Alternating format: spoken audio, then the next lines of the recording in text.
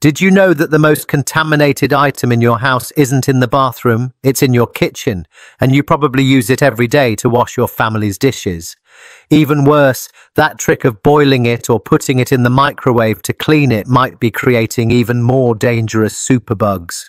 Your kitchen should be the safest place in your home, right?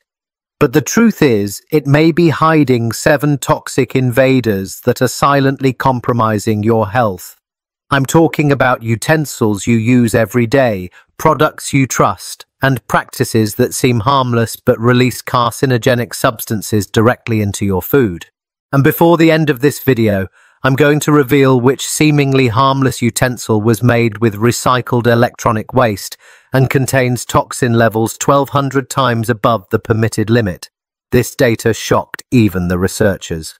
My name is Kenji Oshiro, and you're watching Global Health Guide.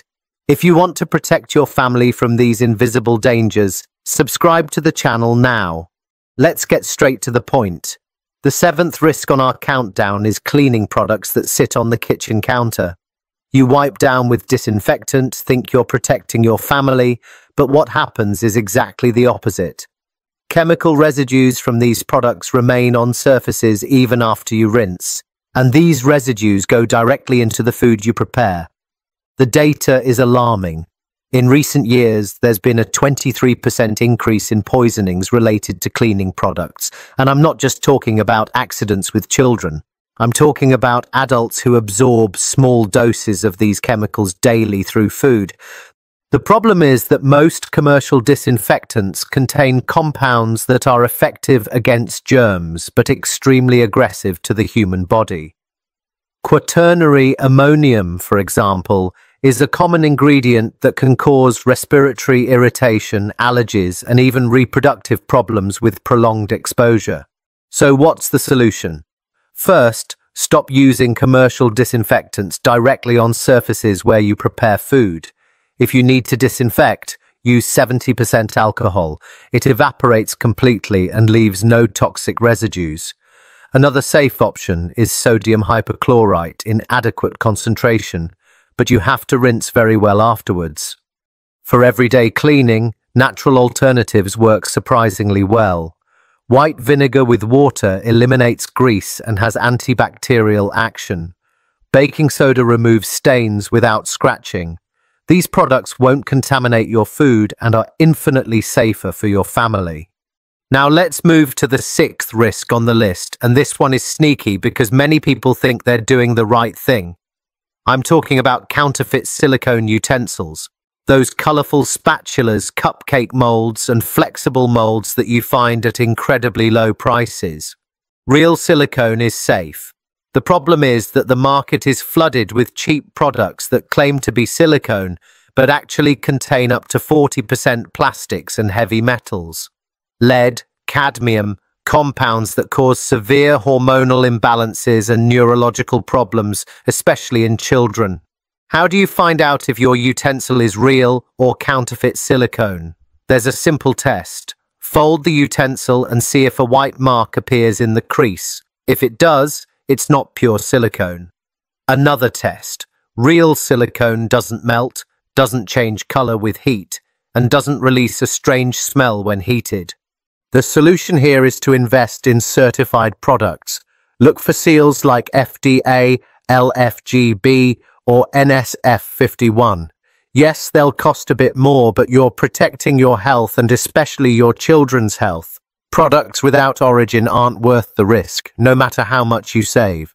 And attention, if you have silicone utensils that you bought at street markets, dollar stores, or dubious websites, it's time to replace them. The risk doesn't compensate for the savings. We've now reached the 5th danger, and this is one of the most common. How many times have you heated leftover food directly in the plastic container in the microwave? I know it's practical, it's quick, but every time you do this, you're releasing billions of nanoplastics into your food. Recent research shows that heating food in plastic containers releases microscopic particles that go directly into your body. And it's no use looking for those containers with a BPA-free seal. BPA-free doesn't mean danger-free. The industry simply replaced BPA with other bisphenols like BPS and BPF, which are equally toxic. These compounds are associated with diabetes, hypertension, infertility, and the scariest part. Studies show that people with high levels of bisphenols in their bodies have double the risk of heart attack or stroke. Double. Let that sink in for a moment. Heat dramatically accelerates the release of these substances. So even if the container says it's microwave safe, you're ingesting toxins every time you heat food in it. And it's not just in the microwave. Leaving plastic containers in the sun, in the car, near the stove, all of this increases the release of chemicals. The solution is simple but requires a change of habit. Use tempered glass or ceramic to heat food. Glass releases absolutely nothing into food, withstands high temperatures and lasts decades. Ceramic is also safe, as long as it doesn't have cracks in the enamel. Make this switch and you eliminate a huge source of contamination from your routine. Now let's move to the fourth item on our countdown, and this one is literally poisoning millions of families without anyone noticing. It's scratched Teflon pans. You look at that non-stick pan that has some little scratches and think it's no problem, that you can still use it a bit longer. But those scratches are releasing substances called PFAS, known as forever chemicals. Why forever? Because they don't decompose. They accumulate in your body, in the environment, in water, and stay there for decades. PFAS are associated with various types of cancer, especially kidney and testicular, reduced immunity, thyroid problems, and increased cholesterol. And there's more. When you heat a Teflon pan above 260 degrees Celsius, which happens easily on high heat, it releases toxic fumes that can cause something called Teflon flu. The symptoms are similar to the flu: fever, chills, headache, except it's not the flu. It's acute poisoning from toxic gases. The risk is even greater for pregnant women and babies. Studies show that babies exposed to PFAS have compromised immune systems and respond worse to vaccines. Pregnant women with high levels of these substances have a higher risk of preeclampsia and low birth weight babies. So what's the alternative? Cast iron is excellent, lasts a lifetime, even adds a bit of iron to food, which is good for people with anemia. It needs special care to avoid rusting, but it's worth the investment. Stainless steel is also safe and easy to clean, and if you like non-stick, there are ceramic pans that are PFAS-free. Just make sure they're real ceramic and not just coating.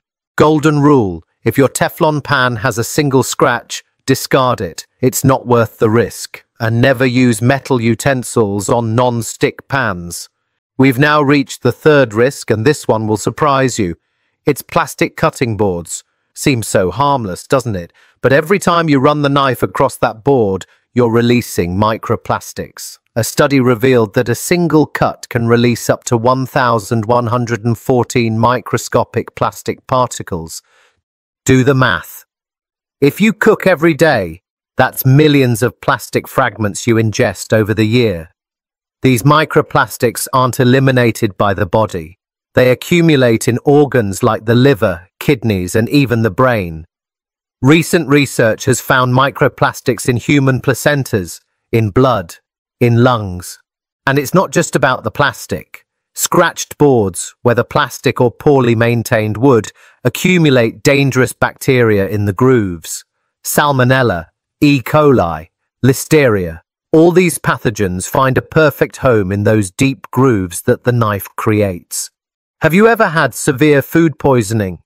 The kind that leaves you unable to leave the bathroom for days? Comment down below if you've been through this.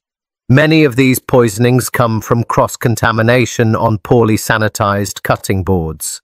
The solution: switch to bamboo, tempered glass, or marble. Bamboo is naturally antibacterial, sustainable, and doesn't release microplastics. Tempered glass is great because you can see if it's clean and it doesn't absorb odors. Marble is more expensive but lasts forever. If you continue using plastic, at least have separate boards for raw meat and vegetables and replace them as soon as deep scratches appear. Let's now move to the second danger on the list, and this one is shocking because it's in practically every home. It's the dish sponge. Scientific studies reveal that the sponge is the most contaminated item in the entire residence. More than the toilet bowl, more than the shower drain. A single sponge can contain up to 82 billion bacteria per cubic centimetre. To give you an idea, this is equivalent to the concentration of bacteria in untreated sewage. You're literally washing your dishes with something as dirty as sewage. And the worst part, those bacteria go to the dishes, then to the food, and then inside your body. The consequences? Frequent diarrhea, food poisoning, recurrent urinary infections, and even pneumonia. Especially dangerous for the elderly, young children, and people with compromised immune systems. You might be thinking, but I boil my sponge, or put it in the microwave to sterilize. Here comes the scary part. Research shows that these sanitization attempts actually favor the growth of resistant superbugs. You kill the weaker bacteria, but the stronger ones survive, multiply, and dominate the sponge. The solution isn't to try to clean the sponge better, it's to change it with radical frequency, ideally every week. I know it seems wasteful, but your health is at stake. Better alternatives: antibacterial silicone brush that you can wash in the dishwasher, or vegetable loofah that dries quickly and doesn't accumulate as much moisture. And never, ever use the same sponge to wash surfaces that came into contact with raw meat and then wash baby bottles or baby cups. That's direct transfer of dangerous pathogens. And we finally arrive at the first and most dangerous toxic invader in your kitchen. This one is so serious that when scientists published the study, it caused an international scandal. I'm talking about black plastic spatulas, the ones you buy in kits, usually cheap and used to flip eggs, serve food, stir sauces. The discovery was terrifying. Many of these spatulas are manufactured with recycled electronic waste. Plastic from old computers, discarded televisions, electronic equipment that contains highly carcinogenic flame retardants. These chemicals are added to electronics to prevent fires, but were never meant to have contact with food. The study analyzed black plastic spatulas from various brands and found that 85% were contaminated. Some items had toxin levels 1,200 times above the limit considered safe. 1,200 times. Let that sink in. These flame retardants are related to cancer, severe thyroid problems, infertility in both men and women, and the most disturbing, they were found in breast milk. This means mothers are passing these toxins to their babies during breastfeeding. And it's not just spatulas. Any black plastic utensil could be contaminated. Serving spoons, ladles, pasta tongs all can contain these deadly chemicals. Black plastic is used because it disguises the irregular color of low-quality recycled plastic. Do you have black plastic utensils in your kitchen? Probably yes. The solution is radical but necessary. Discard them all. Replace with stainless steel, treated wood, or certified silicone. Stainless steel is virtually indestructible, releases nothing into food, and can be sterilized at high temperatures. Wood is a beautiful and safe option as long as it's quality wood and well treated. And silicone, as we've already discussed, needs to be certified, not those cheap, suspicious ones. This switch isn't an exaggeration, it's not paranoia. It's based on solid science that shows how these utensils are silently poisoning families. The investment in safe utensils is one of the best you can make for long-term health. Now let's quickly recap everything we've seen. Seventh risk: cleaning products, leaving toxic residues on counters. Sixth, counterfeit silicone utensils full of heavy metals. Fifth, heating food in plastic containers releasing billions of nanoplastics. Fourth, scratched Teflon pans releasing forever chemicals. Third, plastic boards releasing microplastics with each cut. Second, dish sponges more contaminated than sewage. And first, black plastic spatulas made with toxic electronic waste. I know it can seem scary to discover that your kitchen has all these hidden dangers, but the good news is that now you know and can act. You don't need to make all the changes at once. Start with the most urgent for your situation. If you use a scratched Teflon pan every day, replace it first. If you constantly heat food in plastic, invest in glass containers. Small, smart swaps make a huge difference. We're talking about drastically reducing your exposure to carcinogens, heavy metals, superbugs, and hormone-disrupting chemicals. We're talking about protecting not just you, but your entire family, especially children who are much more vulnerable to these toxins. And look, I understand that some of these safe products cost more initially. But think of it this way, you're paying once for something that will last years and protect your health. Or you save now and pay much more expensive later with health problems. The choice is yours, but now it's an informed choice. Your kitchen can and should be the safest and healthiest place in your home. With the information you received today, this is completely within your reach. You don't need radical changes, just conscious decisions and smart substitutions. Now, I want to hear from you. Which of these 7 dangers do you have in your kitchen right now, and which one will you eliminate first? Comment down below. I read all the comments and respond whenever I can. If this content was useful to you, leave your like and share it with that person you care about and want to protect from these invisible dangers. Subscribe to the channel and turn on the bell to receive more content that really makes a difference in your health and your families. Take care, protect those you love, and see you in the next video here on Global Health Guide.